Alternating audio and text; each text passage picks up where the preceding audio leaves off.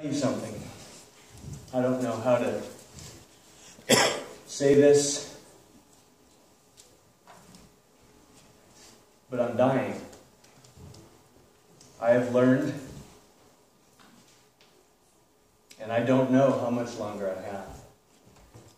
Maybe weeks, maybe months, maybe years. I don't know. Maybe 40 or 50 years by the grace of God. You see, I've been diagnosed with a terminal condition. It's called human mortality.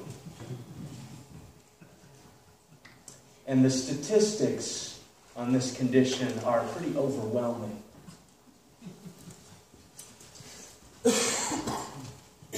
Romans 5 says, "Therefore, just as sin came into the world through one man, and death through sin, so death spread to all men because all sinned." See, I have bad news for you. You have this condition too.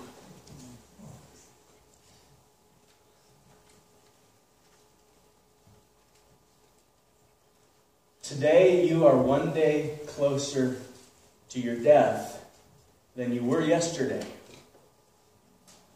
How's that for a thought to wake up to every morning? That's pleasant. I know this sounds like a downer. We don't like to talk about it, but there is wisdom. There is wisdom in squarely facing our own mortality. The preacher in Ecclesiastes says, "The day of death is better than the day of birth. It is better to go to the house of mourning," M-O-U-R, mourning, "than to go to the house of feasting. For this is the end of all mankind, and the living will lay it to heart." It's better to go to a funeral than it is to go to a party. It causes us to think about what really matters. Psalm 90 prays this way, "Teach us to number our days, that we may gain a heart of wisdom." There's much wisdom in contemplating our own death. This is what Paul is doing here in 2 Corinthians 5. And he actually finds much encouragement, much comfort from looking at what happens.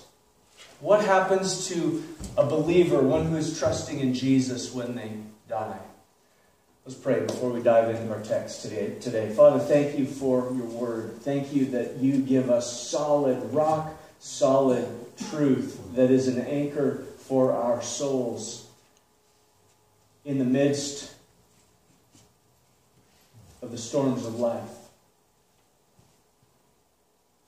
Help us to cling today to your truth. Help us to take comfort and be encouraged to persevere from what you have to say to us today. Give us ears to hear your Spirit. We ask it in Jesus' name and for his sake. Amen. Amen. We're looking at 2 Corinthians chapter 5, verses 1 to 10. And my aim today is to step back from the passage, to take in the big picture, to understand the categories in which Paul is thinking.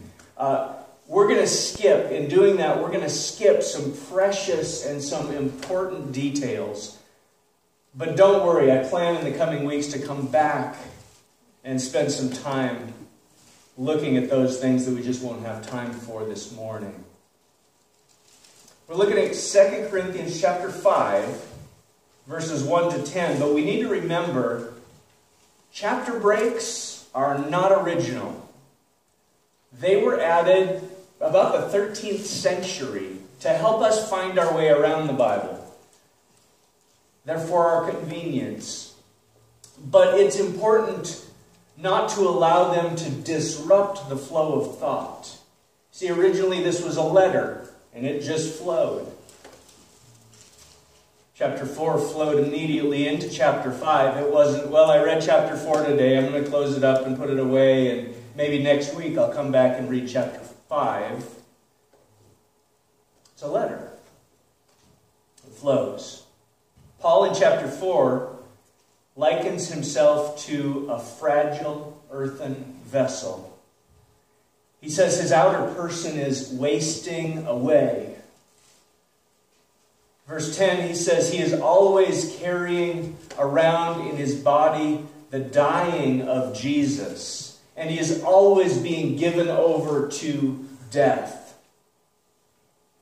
The suffering, the death of the apostle, and by extension of every believer, every follower of Jesus, is the subject under consideration as he comes now to this section. Death is staring him in the face. And he is not in denial. The Corinthians, on the other hand, they are enamored with eloquence, enamored with power, with appearances. Suffering and death in that cultural context, as in ours, is out of style. But Paul aims, in all of this book, really, to keep the cross central to Christianity. His focus, his preaching is that Christian hope can survive, even thrive in the face of suffering, in the face of persecution, in the face of death. He says, such is the confidence that we have through Christ toward God. Chapter 3, verse 4. Since we have such a hope, we are very bold. Chapter 3, verse 12. Therefore, we do not lose heart. Chapter 4, verse 1. So we do not lose heart. Chapter 4, verse 16. He says in 5:6, so we are always of good courage. And again in 8, yes, we are of good courage. How? How can we be unshaken in the face of suffering and death, in the face of our own mortality? Paul tells us in chapter 4, verse 18, we looked at last time, it matters what you look at. It matters what you're paying attention to, what you're fixing your eyes on. We are to look, he says, not at what we see. What? Go back to last week's message. We're to look not at what we see. We're to look at what we don't see, what we can't see. We're to look at the eternal weight of glory that our sufferings are preparing for us. In chapter 4, verse 14, he holds out the hope of the resurrection. He says, knowing that he who raised the Lord Jesus will raise us also with Jesus and bring us with you into his presence. Knowing that he who raised the Lord Jesus will raise us also with Jesus and will bring us with you into his presence. Brothers and sisters, this is it. Being in the presence of Jesus. Here in chapter 5, he details for us what this unseen reality looks like, what it consists of, this hope, the hope of the resurrection. What is it that happens to the believer at death? Let's look at the text. 2 Corinthians 5, verse 1. For we know that if the tent that is our earthly home is destroyed, we have a building from God, a house not made with hands, eternal in the heavens. For in this tent we groan, not longing to put on our heavenly dwelling, if indeed by putting it on we may not be found naked. For while we are still in this tent, we groan, being burdened. Not that we would be unclothed, but that we would be further clothed, so that what is mortal may be swallowed up by life. He who has prepared us for this very thing is God, who has given us the Spirit as a guarantee. So, we are always of good courage. We know that while we are at home in the body, we are away from the Lord. For we walk by faith, not by sight. Yes, we are of good courage, and we would rather be away from the body and at home with the Lord. So, whether we are at home or away, we make it our aim to please Him.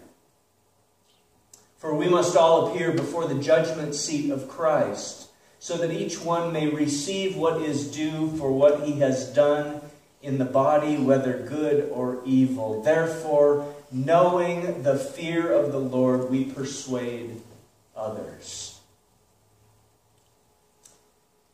What Paul does here, he answers criticism, he answers fear with truth, doctrine, theological truth.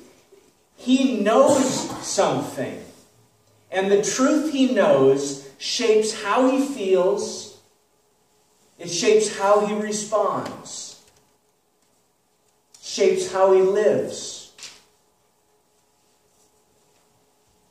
Circumstances come. How do you respond to those circumstances? How do you feel about those circumstances? What do you do?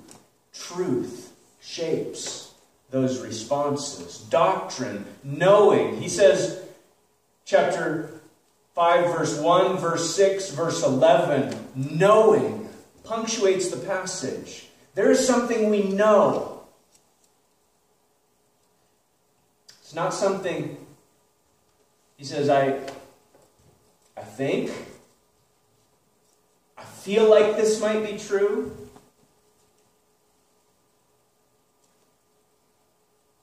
I wish or hope this might be true. He says, I know. I know.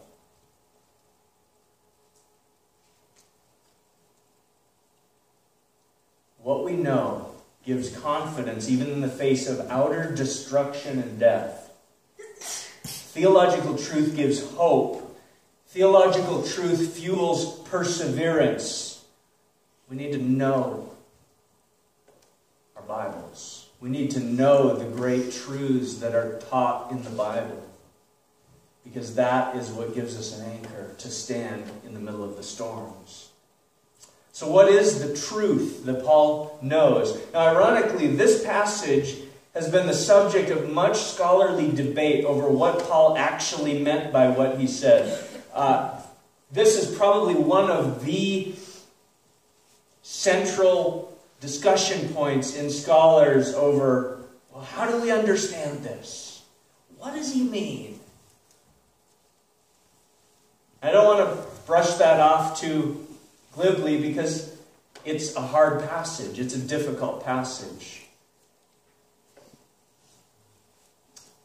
Some scholars are even so bold as to accuse Paul of changing his view between 1 Corinthians 15 and the writing of 2 Corinthians 5. Well, he said this back here in 1 Corinthians 15, and then a couple years later, he experienced a little more of life, and he said, yeah, it's actually like this. These interpreters seem to ignore one of the fundamental principles of biblical interpretation. How do you go about trying to understand what the author meant by what he said? If you interpret a passage that makes it contradict what is plainly taught elsewhere in Scripture, then your interpretation is wrong. You are wrong.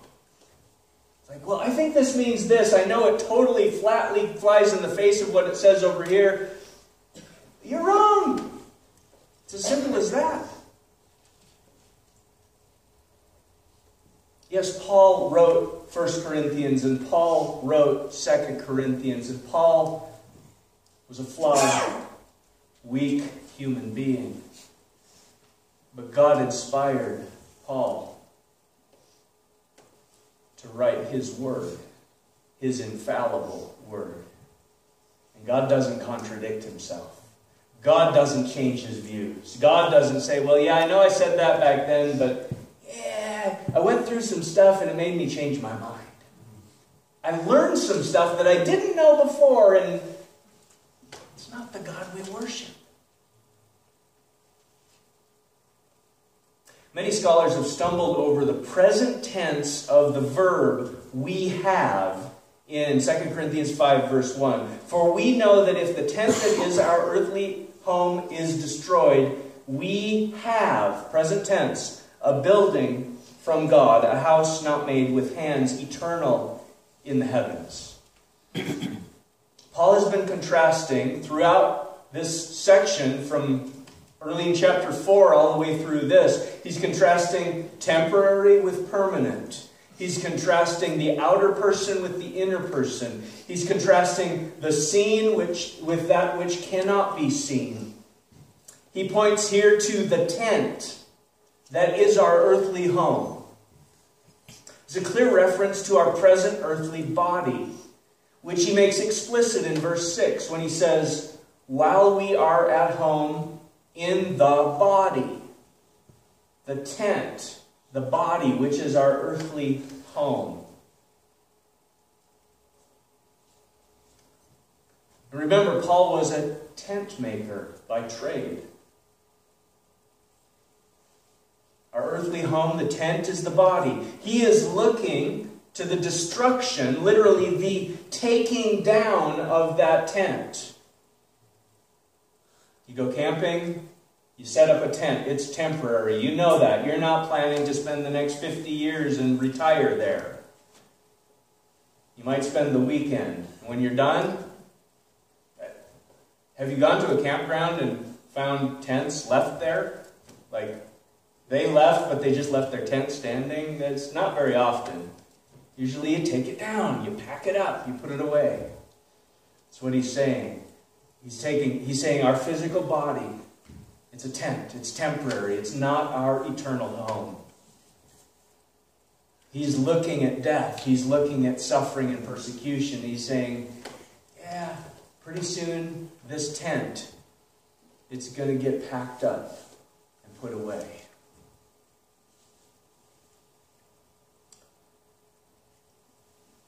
I remember the first time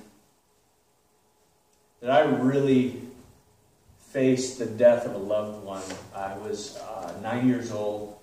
My grandfather passed away, and we went to the funeral. And I remember as a 9-year-old, you know, your cousins are there that you don't see very often because we're out of state, and you want to just play, but there's something very sober about the setting. You know something's here. And I understood what was going on.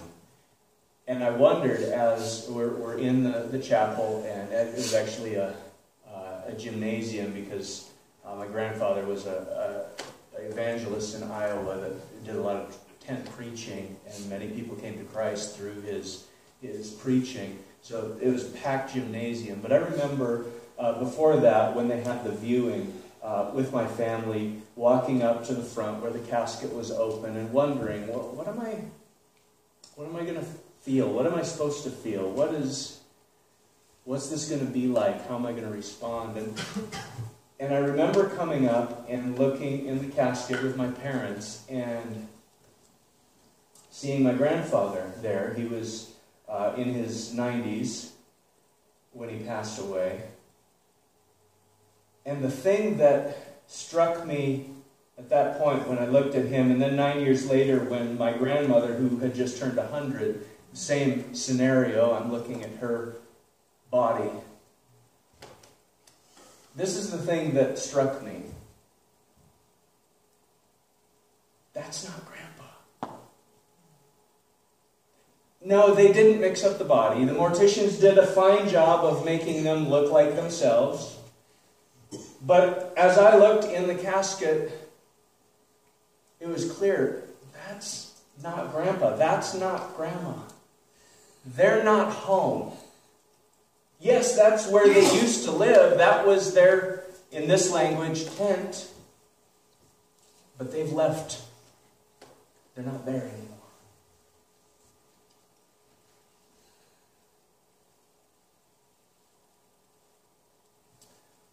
Paul is looking at the destruction or the taking down of the earthly tent, the human body. He's been talking about affliction, about persecution, about death, right in the immediate context. And now he looks at what we know will happen to the believer, to the follower of Jesus, when this tent is taken down.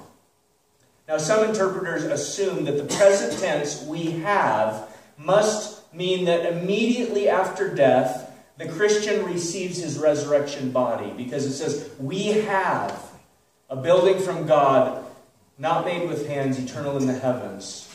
So their assumption is, well, that must mean that somehow we get our resurrection body immediately at death, or there's many creative explanations to try to figure this out. This contradicts what is clearly taught in 1 Corinthians chapter 15, that it is at the return of Christ that all believers will receive their resurrection bodies. 1 Corinthians chapter 15, verse 21 says, "By a man has come also the resurrection of the dead. For as in Adam all die, so also in Christ shall all be made alive, but each in his own order. Christ, the first fruits, then at his coming, those who belong to Christ." Resurrection for the believer happens when Christ returns. Down in verse 42 of 1 Corinthians 15, "So it is with the resurrection of the dead. What is sown is perishable. What is raised is imperishable. It is sown in dishonor. It is raised in glory. It is sown in weakness. It is raised in power. It is sown a natural body. It is raised a spiritual body." Verse 51, "We shall not all sleep." Speaking of death, "but we shall all be changed. In a moment, in the twinkling of an eye, at the last trumpet. For the trumpet will sound, and the dead will be raised imperishable, and we who remain, who are alive, shall be changed. For this perishable body must put on the imperishable. This mortal body must put on immortality." The resurrection of the dead will happen at the last trumpet, at the coming of our Lord Jesus. This is what he also teaches plainly in 2 Thessalonians chapter 4, as he's teaching a church about those who have fallen asleep, a metaphor for death. He says, "For since we believe that Jesus died and rose again, even so, through Jesus, God will bring with him those who have fallen asleep." So where are those who have fallen asleep? With him. He will bring with him. "For this we declare to you by a word from the Lord, that we who are alive, who are left until the coming of the Lord, will not precede those who have fallen asleep. For the Lord himself will descend from heaven with a cry of command, with the voice of the archangel, with the sound of the trumpet of God, and the dead in Christ will rise first. They're with the Lord, they're coming with the Lord, their dead bodies will be resurrected at the coming of the Lord. Then we who are alive, who are left, will be caught up together with them in the clouds to meet the Lord in the air, and so we will always be with the Lord. Therefore encourage one another with these words." Paul clearly is teaching that at the coming of the Lord, at the last trumpet, is when the dead in Christ will be resurrected. And then the believers who are alive at his coming will be transformed and receive glorified resurrection bodies. So what does he mean here when he says that we have a building from God, a house not made with hands, eternal in the heavens? I'm not going to go into all the speculation on what this might mean. I'll give you what I think is fairly plain from the Scriptures. First of all, this is part of an if statement that is looking into the future. The present tense is part of a theoretical if this happens then. So it's not present right now, it's already there. It's if this tent is destroyed, we have. We have an eternal home, a building prepared for us by God. And as we see elsewhere in the Scriptures, verb tenses can indicate confident hope. Romans 8, verse 30 is one example of this. Paul describes the believer as glorified. Past tense. Not saying that it's already happened, but because God has begun a work in us, and because God is always faithful to His promises to bring that work to completion, and because He is faithful, it's as good as done. So he can put it in the past tense, saying, hey, he whom He justified, He also glorified. It happens to every person that is justified. Without fail, we will be glorified. It's as good as done because it's God's word. The believer in Jesus facing death can be confident that we have a building from God, a household not made with hands, eternal in the heavens, because He promised it. And it is as good as a present possession. God's word we can bank on. In verses 2 to 4, he voices a longing. He voices a groaning. This word longing indicates a strong desire, as an infant craves milk. 1 Peter chapter 2. Usually in the New Testament, this is used in relational terms. It's the word that Paul uses when he says, I long to see you. As he's writing a letter, he says, I long to see you, to be with you. I miss you. I care deeply about you. I'm eager to be with you again. It says, for in this tent we groan, longing to put on our heavenly dwelling, if indeed by putting it on we may not be found naked. For while we are still in this tent we groan, being burdened, not that we would be unclothed, but that we would be further clothed, so that what is mortal may be swallowed up by life. He's speaking here of an intense longing to put on a heavenly dwelling. And he's speaking of a groaning, a deep sigh under the present weight and pressure. In this tent, the tent that is being destroyed, tent that is being taken down, under the present pressure, a sigh escapes. We're being made new day by day as we look to the unseen, and yet we have a deep longing for more. We've looked before at the parallels between Romans chapter 8 and our passage in 2 Corinthians chapters 4 and 5. These parallels become even more clear and even more helpful here in 2 Corinthians 5. In the context of suffering, which is in both passages, and future glory, which is in both passages, in the context of that which is seen and that which is not seen in both passages, he also points to this groaning in both passages. Let's look for a minute at Romans chapter 8. It sheds light on our passage in 2 Corinthians 5 and authenticates that we're on the right track in our understanding. He says, for I consider that the sufferings of this present time are not worth comparing with the glory that is to be revealed to us. For the creation waits with eager longing for the revealing of the sons of God. For the creation was subjected to futility,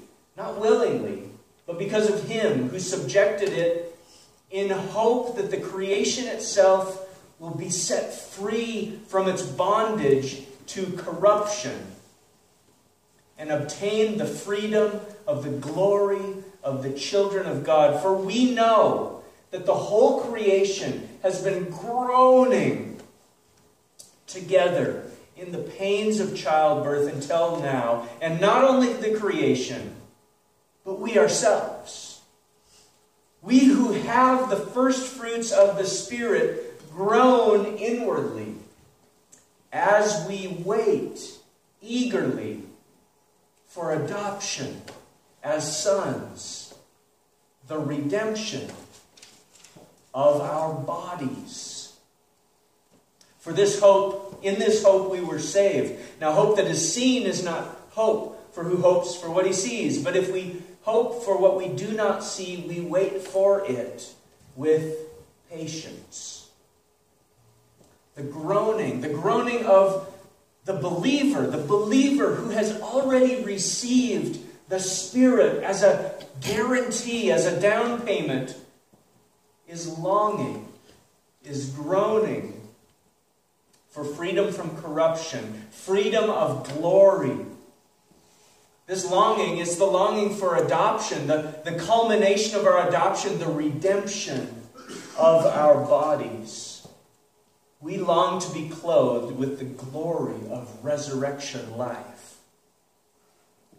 Now here he introduces a concept of being exposed, being found naked, being unclothed. He's expanding on his conception of the mortal body as a tent that is being taken down. If the mortal body is a tent, and it's being done away with, and if our hope is for resurrection bodies, those imperishable, glorious spiritual bodies, a dwelling from God not made with hands, then this hope must wait for the coming of the Lord, for the resurrection on that last day. So the question is, what happens in between time? What happens if I die before Jesus comes back? That's what he's talking about in this passage. He's concerned. What does this look like for me if I'm facing death? It's likely that I'm not going to be alive when Jesus comes back.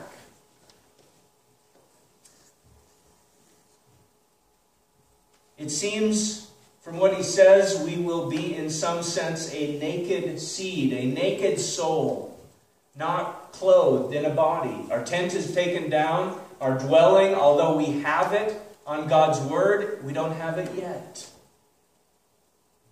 We see this concept in a passage in Revelation chapter 6 where the souls of those slain for the Word of God and for their witness cry out from under the altar, "O sovereign Lord, how long?"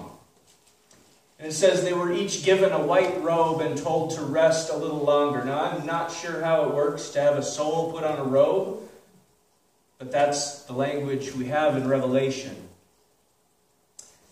Paul here is in contrast to Greek and Gnostic philosophies of his day, which viewed release from this flawed and failed prison of a body is true freedom.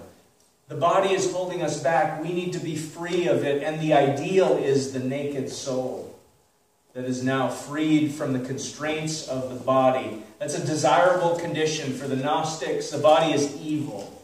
Matter is evil. That's not the biblical conception, and Paul contradicts that here.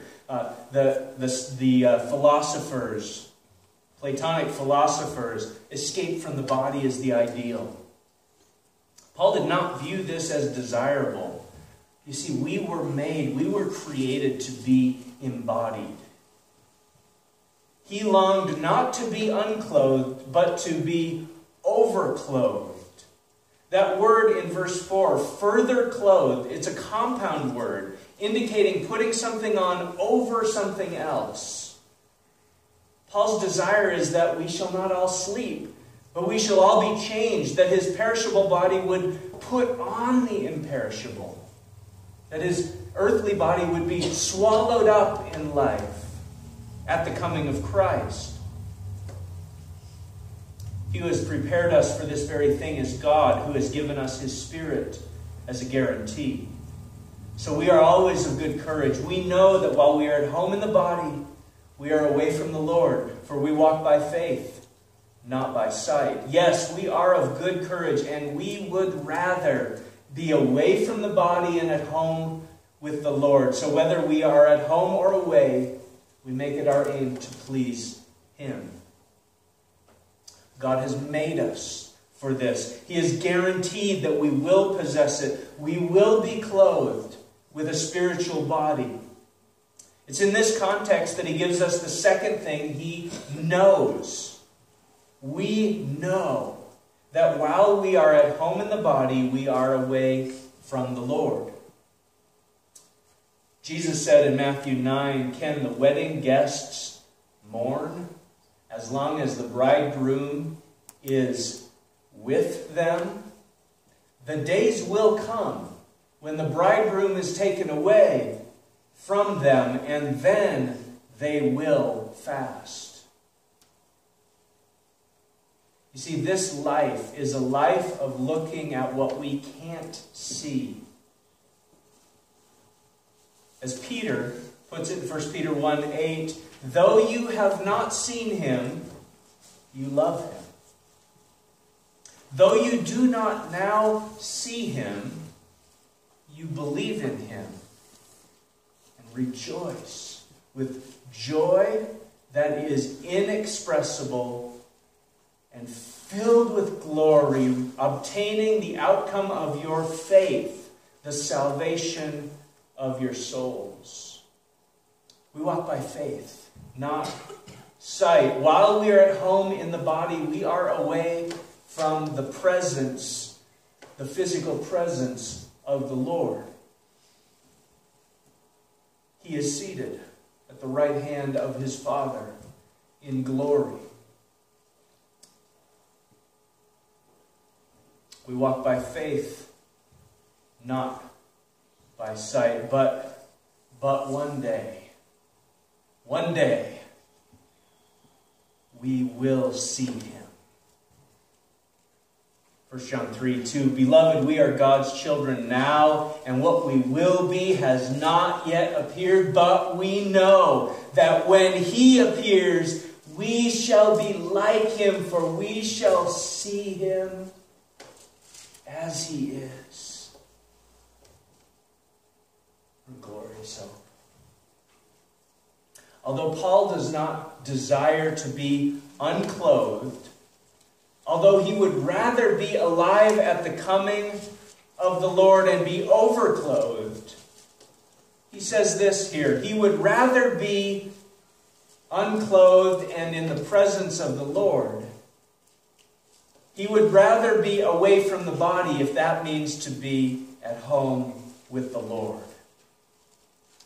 It's the same thing he says in Philippians chapter 1.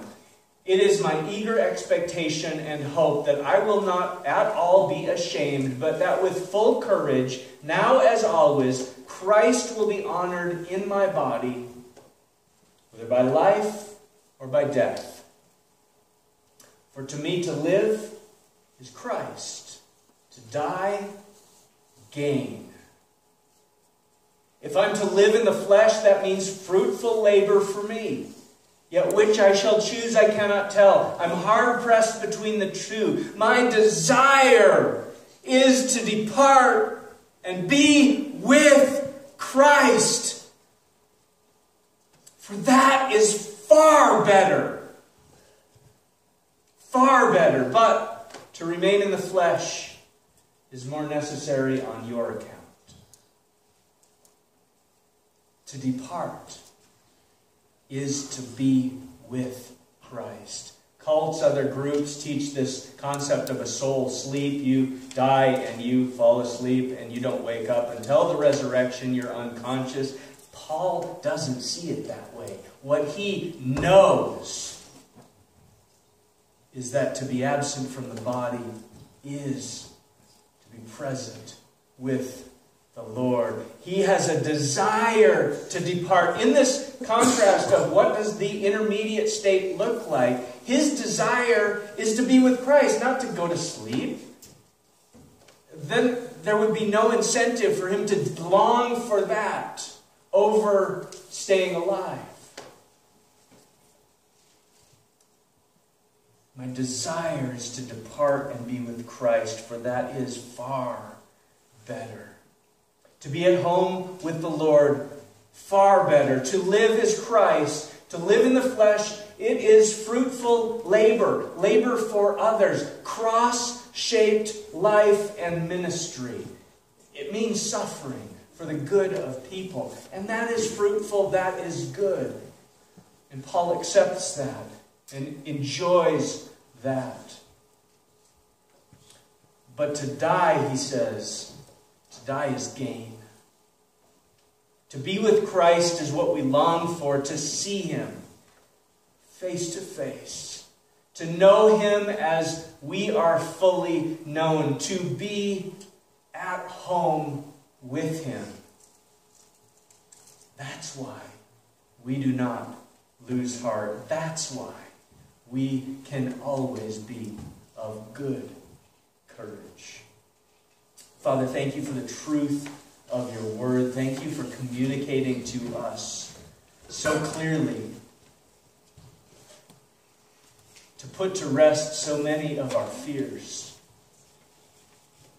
to give us hope, to give us the confidence and boldness that we need to face uncertainty, to face trials, to face persecution, to face our own mortality.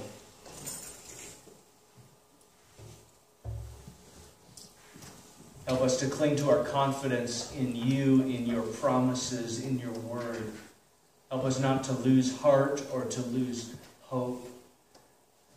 Help us to fix our eyes on the unseen reality that is ours in Jesus Christ. And Lord, stir up in our hearts a longing, an eager expectation to be with you where you are, to see your glory. May this carry us through every obstacle we face. We ask in Jesus' name. Amen. Please stand and sing this last song with us.